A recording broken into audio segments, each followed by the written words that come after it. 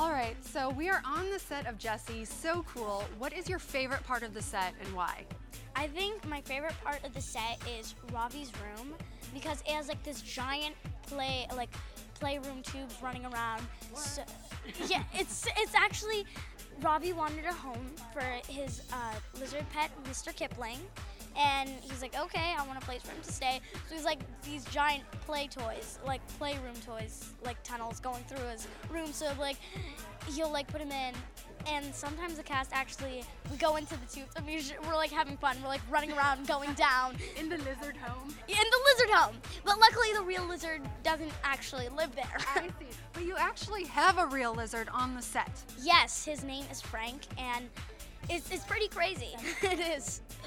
It's because it's like, it's not every day you get to go to work and you're like, oh, giant lizard in front of me, possibly can like eat me up, because he's like literally bigger than me. So it's pretty scary, but after a while, like we got used to him, and it's like he'll come on set, he'll just be sitting there. Dude, that's crazy. Now I heard you also have a bunny on set, right? Any other animals we should know about?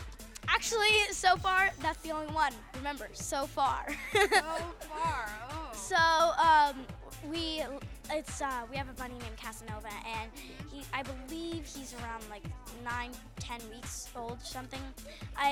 But Casanova is just like awesome to have. We name it Nugget, we call it Nugget number 1 because Debbie loves, like, she calls us Nuggets. So we thought since the bunny is the cutest, we're like, let's call it Nugget number 1. Ah. Now we've talked about all of your animal co-stars. You have an awesome cast list. Tell me a little bit about working with Debbie and I guess what it's like having her almost as a mentor, as your nanny on the show.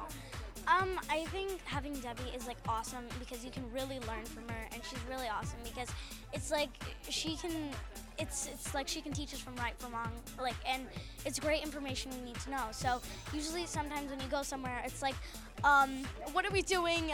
We're all new to this, but like Debbie's really guiding us, and she's really helping us, and she's like we got these big opportunities, and she really wants to make the most out of them for us, and she's really helping us, and she's being like a babysitter to us. Aww, thank you so much. It was nice to meet you.